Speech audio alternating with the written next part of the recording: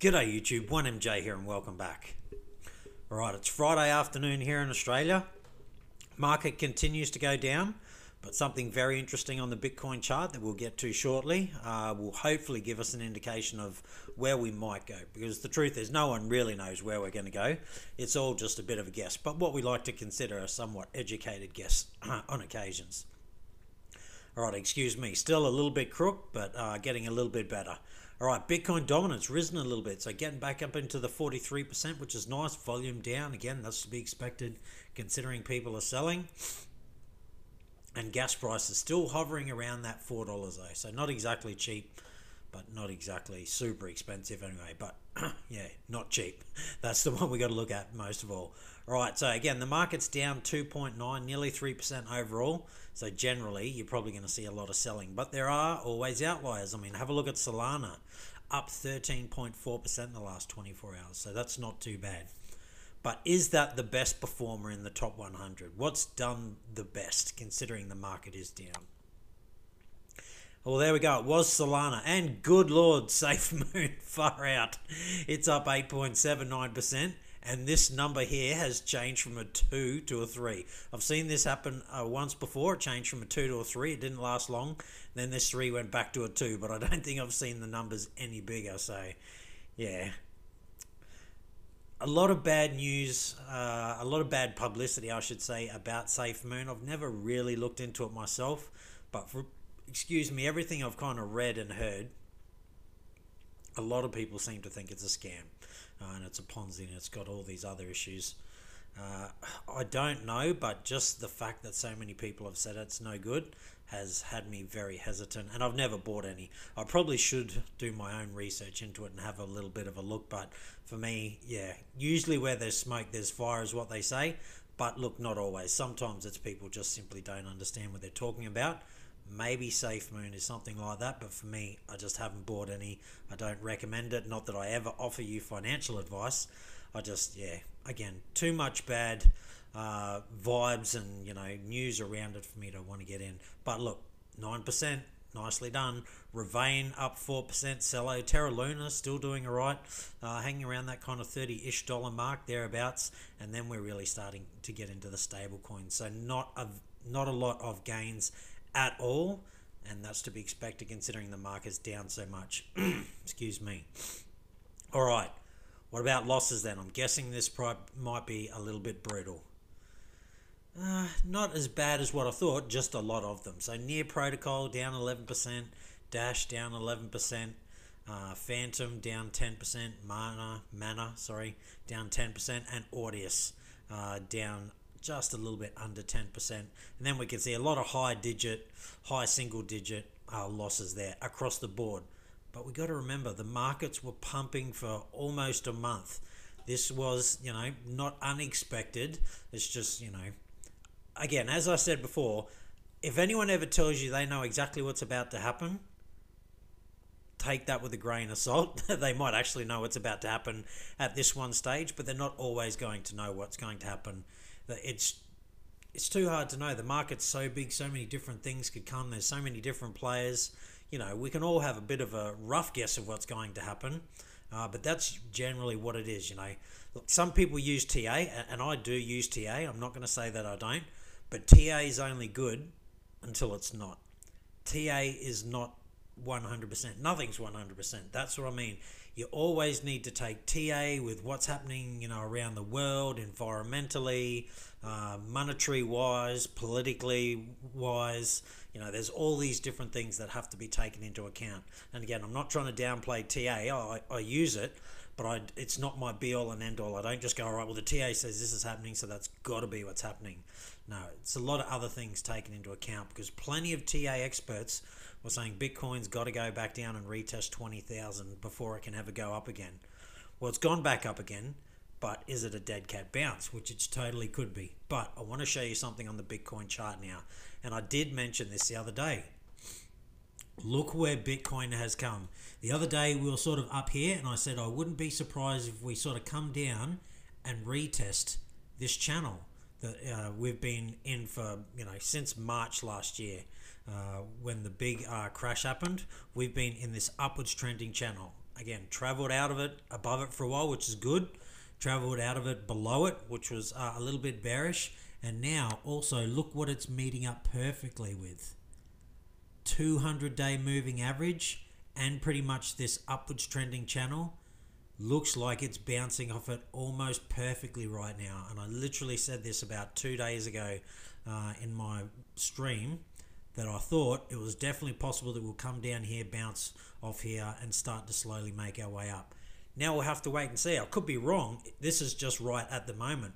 We need to see what happens over the rest of the weekend. Do we continue to go down? Some people are saying we've got to get down to around about sort of $44,000. Again, other people are saying this was a dead cat bounce, and look, it could be. This could be, the spring gets everyone excited, and then it starts to fall off. Could this now become something like this? Are we now going into another Wyckoff distribution phase before we have another big sell-off? Is this a Wyckoff distribution phase to again have another sell-off? Definitely possible, something we got to keep an eye out for. Because look, we had here a high, came down, another high, came down, another high, came down. So we had a high, came down, another high, came down, another high, and now is this all getting ready to simply run over and fall off the side? Basically, definitely something that could happen. Is it going to happen? That's what it comes down to. Again, this is a guess. I'd like to think a somewhat educated guess, not a full expert guess, because I don't consider myself an expert, but I've been here for a little while. I think we're probably going to hold around about this line and continue upwards. I don't think the bull market's over yet, but there's a lot of big players here now, and when you see the fear and greed index, actually, let's go have a look at that. Fear and greed index, where are we? Tools. We were in the 70s. We're still in the 70s, so there's still a lot of greed at the moment. Now, this doesn't mean automatically when it's in the green that it has to, flip over and become bearish again, but this is a good indication that at some stage we probably will, because we don't stay in the green forever. Now, we can stay there for prolonged periods. We've been in the green for, probably, last month we were about neutral, but last week and, we've been in the green. So, yeah, just beware. All right, now let's move on to a couple of stories. There's not a whole lot of stories going on at the moment, but I thought this one was interesting, particularly as I'm an Australian. So surveillance state is what they're calling Australia right now. Australian police given sweeping new hacking powers. So this bill would allow spy agencies to modify, copy, or delete your data with a data disruption warrant, collect intelligence on your online activities with a network activity warrant. Also, they can take over your social media and other online accounts and profiles with an account takeover warrant. I don't see the problem with this if it's done right. You got to think about the day and age that we're in these days. If you want to get to criminals, social media is where it's at. I'm not even joking. Like, you go after their Facebook accounts and Twitter accounts and all the rest of it, almost everybody has those kind of accounts. Now, not all crooks do, so that doesn't work. But yeah, go after their social media. You'll be able to get, who their links are, who's been following them, and who's been saying what. I have no issues with this, provided it's done right. Now, this part, though, is somewhat worrying. The warrants could be issued by a member of the Administrative Appeals Tribunal, and they have said it's outrageous that these warrants won't come from a judge or a superior court, so i.e. Supreme Court or something like that. Now, that part is a little bit concerning, but again, sometimes it's hard to get a hold of a judge at certain times. And they've got a whole lot of things going on themselves. I know quite often they have other people handle warrants for them rather than actual judges, but they are acting on behalf of a judge. So while it's not exactly a judge, it's still essentially coming from the same sort of place. So yeah, I don't have any problems with these. If the police are coming after you 99% of the time, I think you probably have done something wrong. Now, I'm not saying always, but most of the time if police are looking at you, it's probably because you have done something wrong. or they at least suspect that you've done something wrong, which is, you know, how police operate. If they suspect you're guilty of something, they're probably going to come talk to you and have a look at you. But if you've done nothing wrong, you don't have to worry. They're not going to be able to take over your media accounts and all the rest of it on purely suspicion. They would need a little bit more than simple suspicion to get this kind of stuff. They'd nearly need sort of belief. There'd have to be a whole lot of, maybe some people would say, oh, but that's all circumstantial evidence. But that's how they get that. They're not simply just going to walk into some courthouse or go talk to someone and say, I want a warrant to take over all of this stuff because the person jaywalked and we reckon they're doing a whole lot more. It takes a whole lot more effort and information to get those kind of warrants. I am quite sure of that. It's not that easy.